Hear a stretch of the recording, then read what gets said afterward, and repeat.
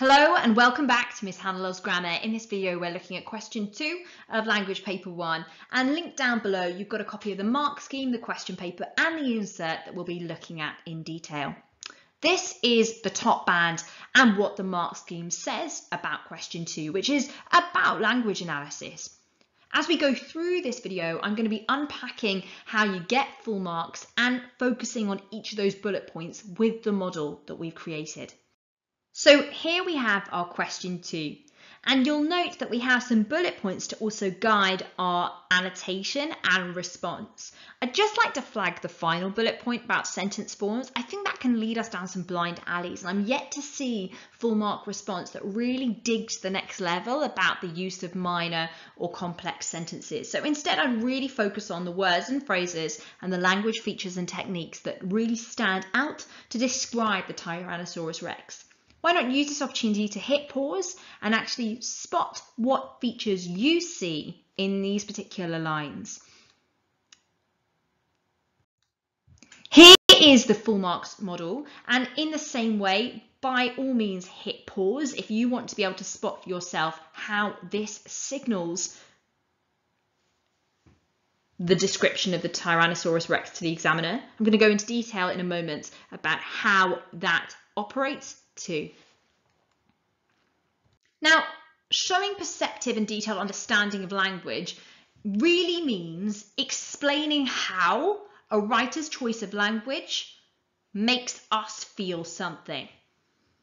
And as you can see from the swathes of yellow on our screen, we're shown the impact of the Tyrannosaurus Rex, both its scale, its negative qualities, and how intimidating it is through the language choices that have been selected. We're constantly linking back to that focus of the question, and we're constantly suggesting, heightening, amplifying. We're using analytical language here because we're really showing we can see why this animal or this focus of our question is a very demonic and scary thing. We're constantly using analytical language, we're littering it in our response because we're really showing the examiner we understand that this text has been crafted in a specific way. When we don't explain, we just state, we are really hindering ourselves to the middle of the mark scheme without much analysis. It's also important to state that I've only really got 2 fully formed paragraphs in this model answer, and that's because really you're looking at 12 minutes to get this done.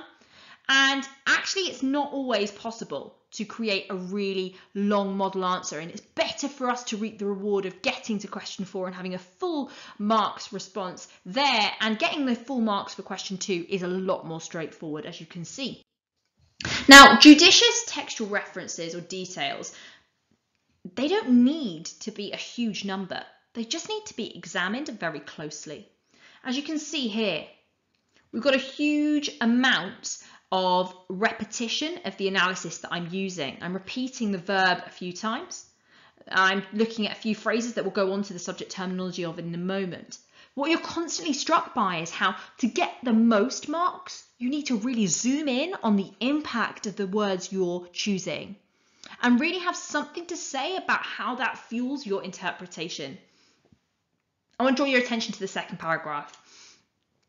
They talk about the littering of similes to accentuate the scale and violence of the creature, as illustrated by how it is exposing a fence of teeth like daggers. They then go on to talk about the dagger image as a violent weapon that obviously has quite damaging consequences later on when the smile of the Tyrannosaurus Rex is described as a death grin. By compounding these tiny pieces of evidence in this way, I'm consistently reiterating that I've understood and gleaned the most important pieces of evidence, and the model also doesn't relent from showing the impact of some of the subject terminology they are throwing in fueling their argument. Let me show you how. So here you can see all the ways in which we're making accurate use of subject terminology. We're thinking about really simple things that you knew in primary school, like a noun or an adjective. And if you don't know where these are, I have videos on these too. If you just type in Miss Hannah Loves Grammar and noun or adjective, you'll get responses for that also, and videos that can equip you. But beyond that, You've got a huge amount of detail on how things are personified, battle terminology. We're being more specific than just saying the use of terminology. The use of battle terminology. He's a warrior. This dinosaur is a terrible warrior. He's described as great and evil, a great evil god. And we can talk about the merciless qualities of this really ominous creature.